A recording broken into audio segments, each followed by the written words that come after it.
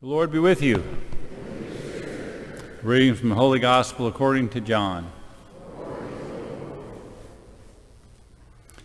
In the beginning was the Word, and the Word was with God, and the Word was God. He was in the beginning with God. All things came to be through him, and without him nothing came to be.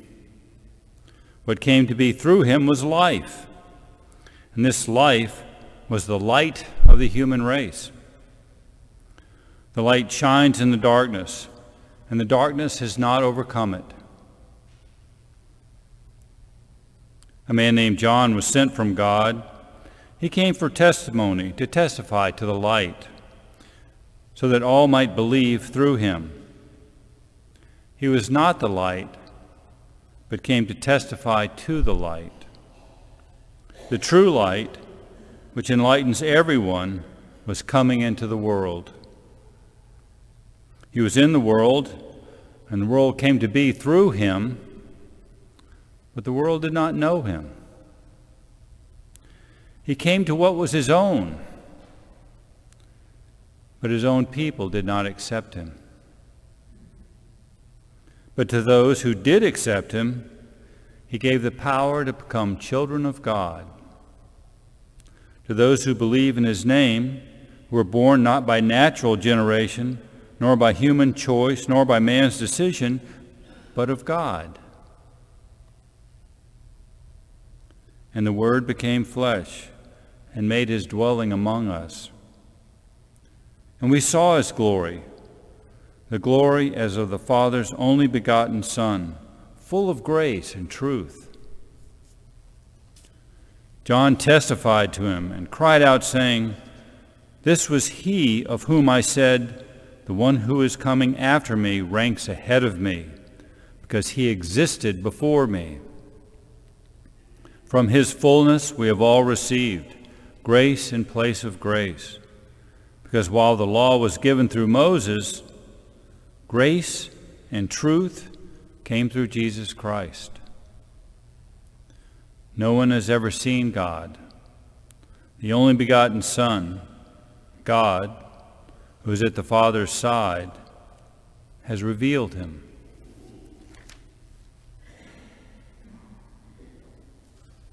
The Gospel of the Lord. So the prologue to John's Gospel, read this morning, serves as an introduction to all of the literature written by John, the Gospel of John, 1 John, 2 John, 3 John, the book of Revelation. And he introduces these themes that we have, that if we're listening or we read this before and we have ears to hear, if you will. He talks about testimony. He talks about the light coming into the darkness. He talks about darkness. He talks about life. He talks about truth and the world and the conflict between the light and the truth in the world. And all of these themes John is kind of setting up, and he's going to dive into more deeply throughout his gospel. From his fullness we have all received grace in place of grace. Because while the law was given through Moses, grace and truth came through Jesus Christ. Jesus is the way, right? And the truth and the life. The way and the truth and the life. Satan is what? A liar and a murderer from the beginning. And we have this contrast between life and death, between lies and truth. Jesus Christ, the Christ, right? The anointed one, the one who is coming into the world. Jesus Christ has come, the way and the truth and the life. And we are called to be reborn in him, to participate in the very life of God. I don't know how much you've thought about that. Called into being by God, redeemed from sin by God, called to participate in the very life of God. And when we receive Holy Communion this morning, right? It is the body, blood, soul, and divinity of the living God come to us to dwell in us. The Christ has come, right? The Word became flesh and dwelt among us, right? And this is such a wonderful truth.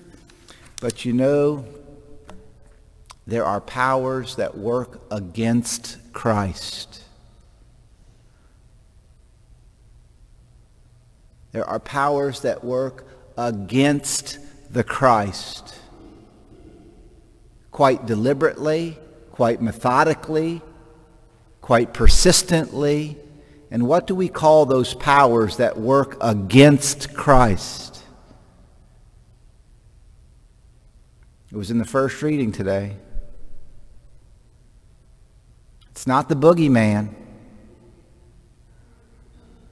Children, it is the last hour. Quoting from the first reading today. It is the last hour. The church teaches that the end of time has been coming since Christ was born. That we've been in the last hour since the incarnation. This is it. This is the final age. Children, it is the last hour.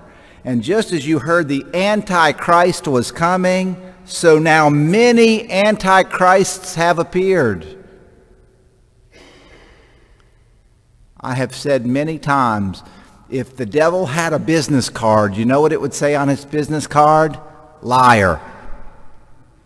He's a liar. That's his nature, is to lie. God is the truth, and Satan is a liar and a murderer. You know, all of the commandments in one sense are lies. Adultery is a lie, isn't it?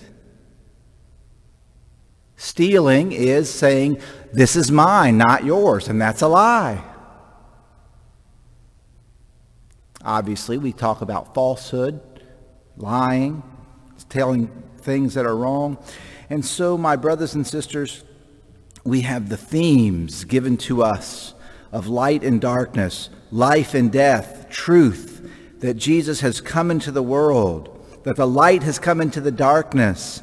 And we know, we would be naive. I said just recently, don't be naive.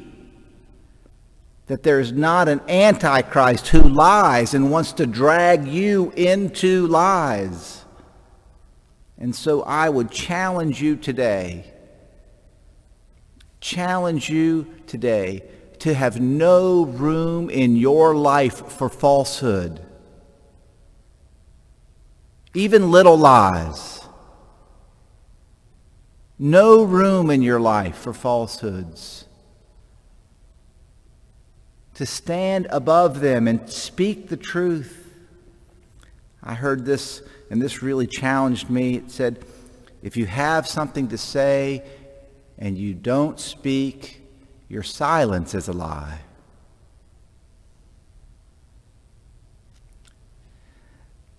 So we have the Antichrist, and we have the Christ, and the Word became flesh and dwelt among us.